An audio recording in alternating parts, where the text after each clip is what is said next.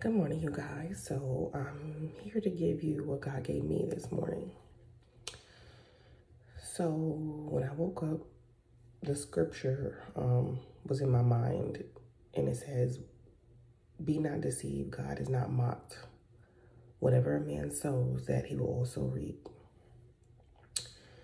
So I opened my Bible, and I'm just like, God, what do you want to say to me? And I opened up my Bible, and it opened up to Job 20. And I'm going to start from verse 4. "Surely you know how it has been from of old, ever since mankind was placed on the earth, that the mirth of the wicked is brief, the joy of the godless lasts but a moment. Though the pride of the godless person reaches to the heavens and his head touches the clouds, he will perish forever, like his own dung. Those who have seen him will say, 'Where is he?' Like a dream he flies away, no more to be found, banished like a vision of the night. The eye that saw him will not see him again. His place will look on no more. His children must make amends to the poor. His own hand must give back his wealth. The youthful vigor that fills his bones will lie with him in the dust. Though evil is sweet in his mouth, and he hides it under his tongue, though he cannot bear to let it go, and let it linger in his mouth. Yet his food will turn sour in his stomach. It will become the venom of serpents within him. He will spit out the riches he swallowed. God will make his stomach vomit them up. He will suck the poison of serpents. The fangs of an adder will kill him. He will not enjoy the streams, the rivers flowing with honey and cream. What he toiled for, he must give back uneaten. He will not enjoy the profit from his trading. For he has oppressed the poor and left them destitute. He has seized houses that he did not build. Surely he will have no respite from his craving. He cannot save himself by his treasure. Nothing is left for him to devour. His prosperity will not endure. In the midst of his plenty, distress will take over him. The full force of misery will come upon him. When he has filled his belly, God will vent his burning anger against him and rain down his blows on him. Though he flees from an iron weapon, a bronze-tipped arrow pierces him. He pulls it out of his back, the gleaming point out of his liver. Terrors will come over him. Total darkness lies in what waits his treasure. A fire unfanned will consume him and devour what is left in his tent. The heavens will expose his guilt. The earth will rise up against him. A flood will carry off his house, rushing waters on the day of God's wrath. Such is the fate God allots the wicked, the heritage appointed for them by God." Again, that was Job 20, and I started it at verse 4, ended it at verse 29. So a few things leaped out at me. The first is the verse 15, where it says, "He will spit out the riches he swallowed. God will make his stomach vomit them up." So first, it's repeated in this. The theme of this is repeated. Like, there may be people in your life, there may be people who have, betrayed you or done you wrong. There may be people who just operated outside of the will of God. And like God said, be not deceived, God is not mocked. What a man sows, they will reap, right? So they will reap not only the evil that they've done or the wrong that they've done, but everything that they built up is not going to last. Everything they worked so hard for, or did whatever they did to acquire this, the riches that they swallowed. God is going to make them vomit these things up. These things that they profited off of.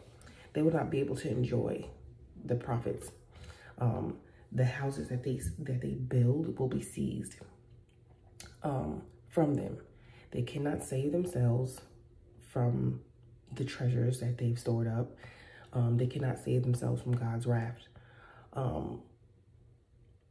Again, this is the harvest of, Scripture says, verse 29, such is the fate God allots the wicked, the heritage appointed for them by God. So when you have a heritage, or you inherit something, or there's a fate, okay, awaiting you, this is what God is saying, that for the wicked, this is what they will endure. Fires will consume them, and will devour what's left of what God already destroyed. Okay. It's just repeated over and over and over. In the midst of the plenty that they have, the distress will overtake them. I already said that they cannot save themselves, but even scripture says when he has filled his belly, God will vent his burning anger against them. So people are going to reach a point of success that they may acquire, that they may achieve. But scripture here says again, it's not long lasting. Their joy is not long lasting. Okay. Especially just think of the fact that anything outside of God is temporary, right? So that goes without saying, nothing is going to withstand or endure or last as long as God and the will of God and the things of God. So that's already law. But what God is saying, like, not only is it going to last, but there's a wrath coming. Okay, there's a judgment coming. There is a harvest coming for the seeds that's been planted. Okay, no one escapes the judgment and the wrath of God, especially no one that has not yet repented. And sometimes it takes this for people to repent. And so I released the word before about remaining blameless. Stay blameless in all that you do, and don't rejoice at this time for this wrath coming upon people. It may be happening to them now. It may have happened already. And for those that are not in those categories, it's coming. Because again, be not deceived, God is not mocked. But when I read the verse 15, it said, God will make his stomach vomit them up. God brought back to me a dream that he gave me. And it was May 6th of, I believe, 2021. Let me look at my notes.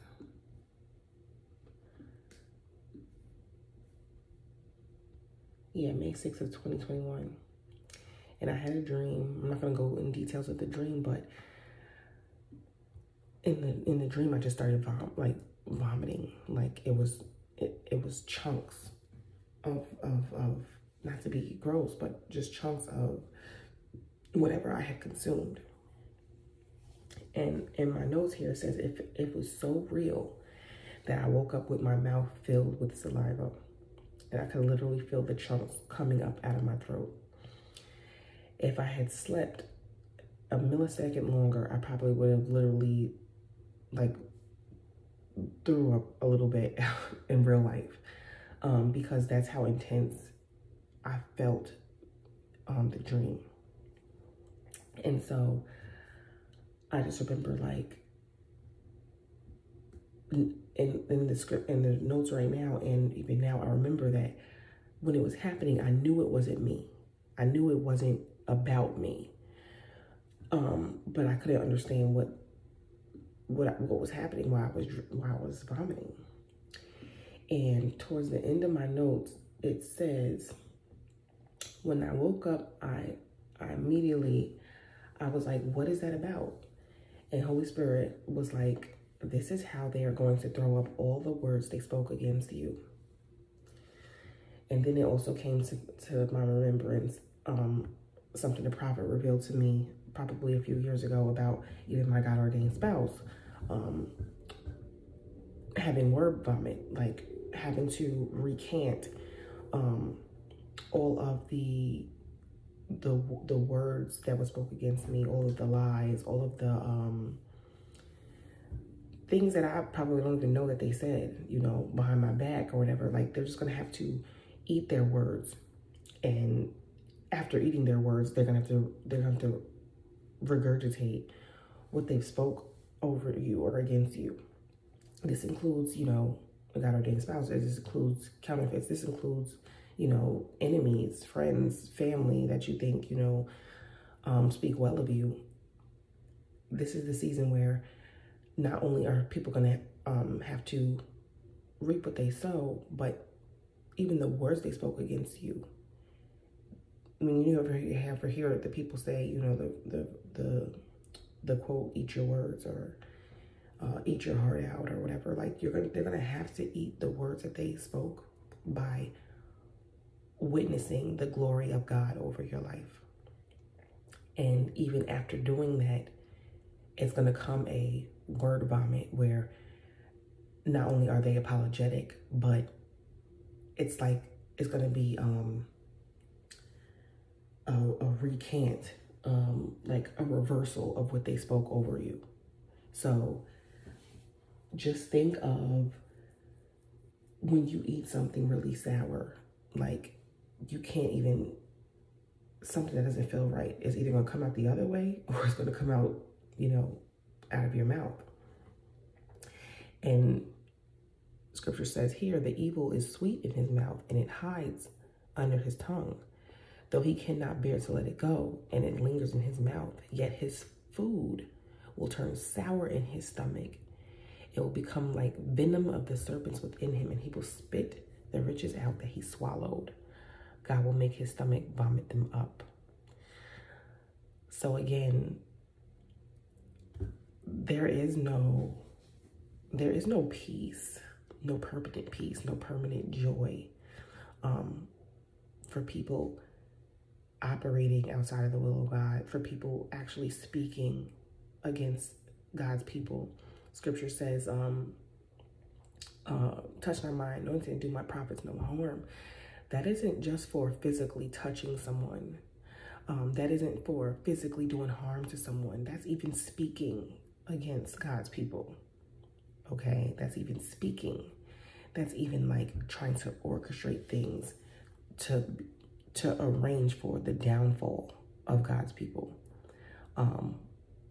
or to take from God's people. Like, all of that, it is included in the touch not my anointed and do my prophets no harm. Okay, it don't mean you gotta physically put your finger on someone. Just speaking against God's people, you're gonna pay for that. They're gonna have to pay for that. Okay.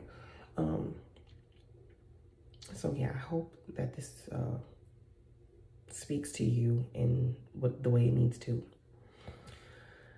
But scripture says again, surely you know it has been from of old, ever since mankind was placed on this earth. This is law. This is the formula that God has already said. A plus B is gonna lead to C. 1 plus 2 is 3. This is the equation. Be not deceived. God is not mocked. Whatever a man sows that, he will also reap. You sow a plant, you're going to reap a plant. If you sow a flower, you're going to reap a flower. If you sow discord, you're going to reap discord. If you sow destruction, you're going to reap destruction. If you sow good things, you'll reap good things. And it may not be the exact place you planted, but we all reap the harvest that we've planted, the seeds that we've sown. That's law. But for the wicked, they don't get to just reap what they planted. They have to give up. Scripture says the enemy has to bring back what he stole. Okay, houses they did not build. Okay, and in fact, it's the opposite for God's people. We will receive stuff we did not build. Houses we did not build, fortunes we did not store up, fruits we did not plant. The scripture says the wealth of the wicked is stored up for the righteous. So while the people outside of God's will, that your enemies, they have to give back what they've sown. They have to give back the riches and the wealth that they've gotten. It's not lasting, it's fleeting from them. Okay, and they're gonna endure the wrath and the judgment that is coming to them. on the other hand, God's people, the meek, the blameless, the righteous, will not be forsaken, nor his seed will be begging bread. Those people, like, we will inherit even the things that the riches that were supposed to be for the enemies, for the wicked. Scripture says the wealth of the wicked is stored up for the righteous. So you got people working hard to acquire these things. And little do they know, they're going to have to hand it over to you. So go ahead, like, let people build up someone for you because that's your God-ordained spouse. Let someone build a house that you're ultimately going to sign the deed and receive. Okay? Let someone buy a car that they're going to hand over to you. You don't have to worry about a thing because you're on the right side of God. Okay? And that's my word this morning. Harvest is coming. And for most cases, the judgment of these people ends up being our harvest. And I'll release a dream on that and a word on that. Happy Sunday.